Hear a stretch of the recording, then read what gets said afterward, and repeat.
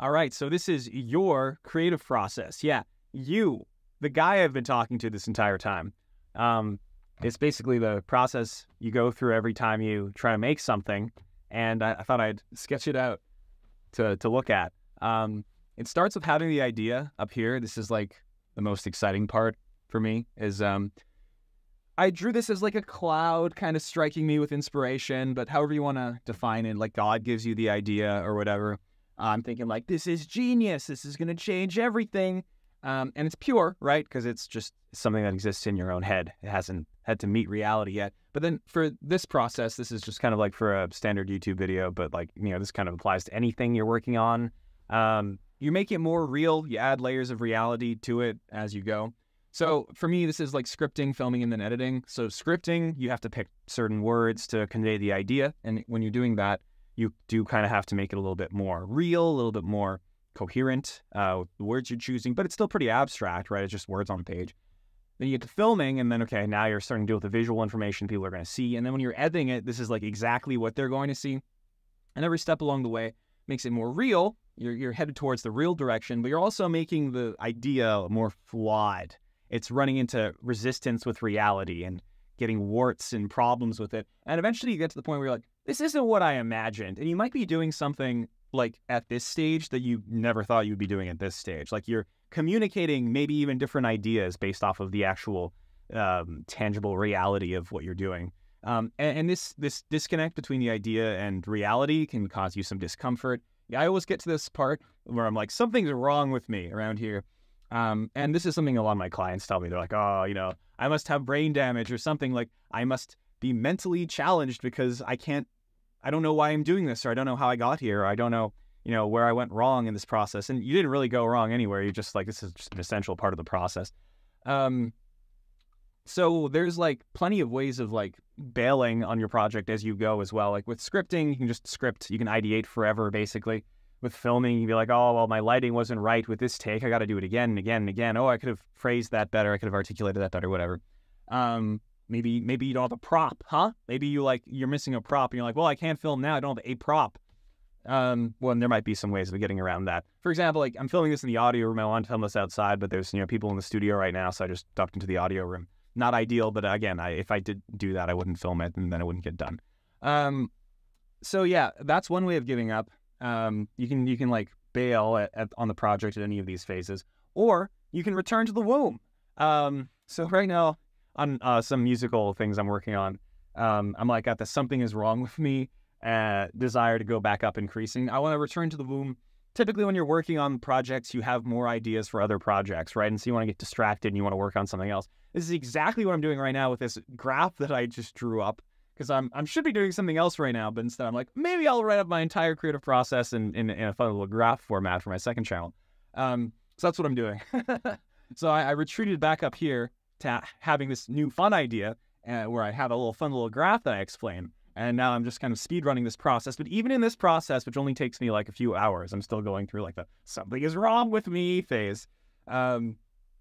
So yeah, that's one way of giving up, is just kind of like retreating over here. Although, presumably we return to the original idea, presumably. But you can also just like finally like truly give up and like not finish it ever. And then I call that the idea perishes in the womb. It's just like you're pregnant with a concept and it died inside of you. Gross. And then, I will see things that remind me of the project that I could have completed. And I'm kind of haunted by these fetuses. These dead fetuses haunt me all the time. And I think, oh man, I should have made that. I should have made that, but I didn't. And now I don't want to do it anymore, but I should have made it. And also when you give up on a project, you kind of reinforce giving up on projects as like a pattern of behavior, as opposed to finishing the project even when it's bad. So that's what happens when you actually post it. And by posting, I just mean like you put it out into the world in a way where it's complete and finished, or at least finished enough, and people can see it. And then you'll get like actual feedback. You can get like pre-feedback before you post it, but like after you post it, you will get like actual feedback. I don't know how big your feedback pool is. It could be if you're just getting started out, you have like 20 followers and your posts get like, I don't know, 1 to 3 likes. And if you get like 3 likes, you're like, oh yeah, that was a banger. Like if you're making memes or something. Oh yeah, 3 likes, another banger. It could be you posted on, you marked it on Reddit or whatever, and like you get downvoted, and like that's the only feedback you get. It's hard, it's tough tough out here for an artist, but that, that might be your only feedback, depending on where you are. But hopefully you have some sort of process that lets you have some amount of feedback, even if it's just showing it to some friends and seeing what they say about it. Then you might get the post depression when you work on something for a really long time and then you don't know what to do with yourself afterwards. Realistically, you should move on to the next project right away, but you might want to linger and dwell on what's already been done, even though there's nothing really you can do about it at this point. But typically, for me, it's like a couple of weeks. I can look back on the project pretty objectively. And when I do that, I think, this was actually pretty good. Basically every time I finish something and I put it out, I'm like, this is good. It was fine. Not as bad as I thought it was over here when I'm like, oh, this is terrible. Something's wrong with me. I'm like, oh yeah, it was actually pretty good. And when you do actually get something out, then you're going to have more ideas because the process of working on it generates new ideas. And then you can go right back up here and start the process again with maybe even some better ideas, because the more you do it, the better your ideas become. And you also get more artistic continuity. This is like a positive feedback loop. It's like, now you have like a backlog you can look back on and be like, well, I did this and I did that and I did this. And you can also look back on it like 3 years and you can realize where you were at that time in your life. So it's good for you as well. It's like, that's an example of making art. It's not just for other people, but it's also for like your future self. It's like an intertemporal communication between you and like your future, where like you're going to be making art in the future, but then like the art you make in the future is going to be very different from the art you're making now. And it's kind of like a goalpost for like, okay, this is what I was doing then. This is what I'm doing now.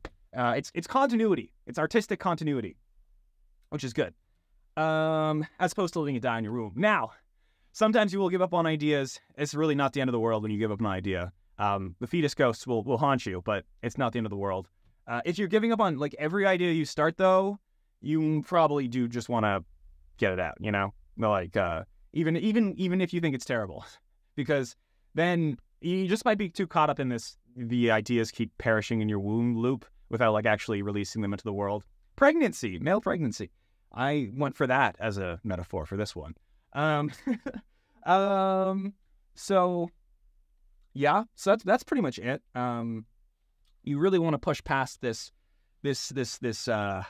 getting a flawed idea, a terrible idea, to being a real idea. Because when it's real, when it's like an actual thing you can communicate, then that's the whole point of it. That's all the value you've added. The idea doesn't really matter. It's like the effort you put into the idea that gives it the value, right? Like just having the idea in and of itself isn't that important.